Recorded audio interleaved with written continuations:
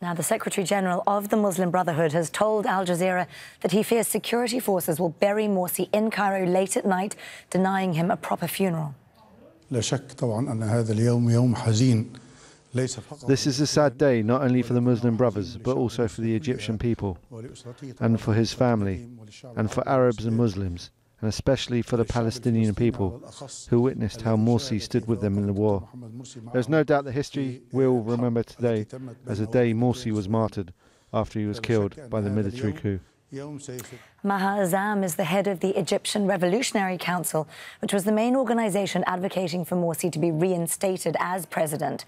She says Morsi's condition has deteriorated over the years.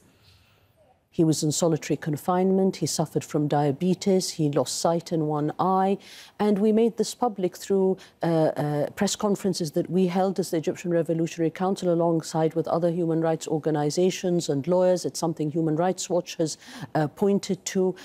We sent letters and met with policymakers and with agencies of the United Nations. There was sympathy, but very little action on the part of the international community. But more importantly, no response from the Egyptian regime, which we hold responsible for what's happened to Dr. Morsi. Responsibility goes to the highest level of the state, to General el-Sisi himself, to the security forces, and the judiciary that is an arm of the military. They are all responsible for what's happening to political dissidents and today to Egypt's first democratically elected president. Well, mosques in Turkey will hold funeral prayers for Mohamed Morsi on Tuesday. And President Recep Tayyip Erdogan has paid his own personal tribute. In our eyes, Mohamed Morsi is a martyr who lost his life while he fought for the cause he believed.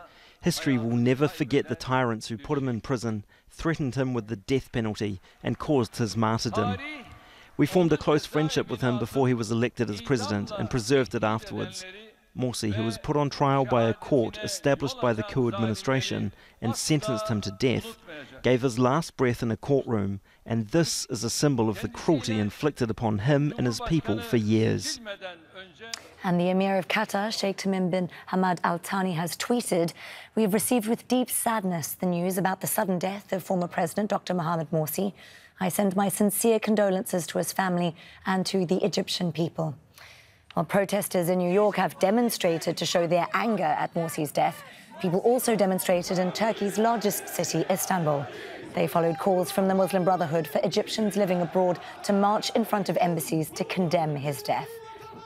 Talia Fahmy is an associate professor of political science at Long Island University and author of Egypt and the Contradictions of Liberalism. She says the lack of international reaction is telling. What we have heard out of the United Nations, the United States, the European leaders is silence. And so the question is, why is there not a call for the independent investigation of the death of a world leader at the hands of another? Now, a few months ago on this very program, when I was asked about, well, President Macron has said that Egyptian human rights violations will need to be accounted for. Well, then why is France still selling great amounts of arms to Egypt, more so than any other Western nation? Why does President Trump here in the United States continue to say Sisi is doing a great job? Even in terms of the war on terror, he's failing. And so the question is, if Western nations continue to see stability in the region through the iron-handed fist, what we're asking ourselves is this really a reality? He's failing in the war on terror, he's failing in terms of domestic stability, and this latest death of a world leader in a prison indicates that the democratic aspirations of Egyptians and Arabs in general are not only lost, but are no longer part of the agenda of the West towards the Middle East. Well, in November 2017, Mohamed Morsi spoke about the conditions of his imprisonment. He said he'd had no access to his lawyers or medical treatment. Since the 20th of September, I've been in prison and I've been isolated. There are glass windows in front of me. I tried to speak to the court about different problems, but the court decided not to hear or see me. After so many days, when they turned on the lights, it was very painful. I can't see the court except in shadows. Sometimes I hear the witnesses, and sometimes I don't. But I am speaking very clearly. I've got a lot to say to the court. I haven't seen a doctor, and I haven't seen my lawyers. I have a right to be seen and to be present. I am in a very, very bad situation. You treat me in this way. I am Mohamed Morsi. I am extremely worried about Egypt.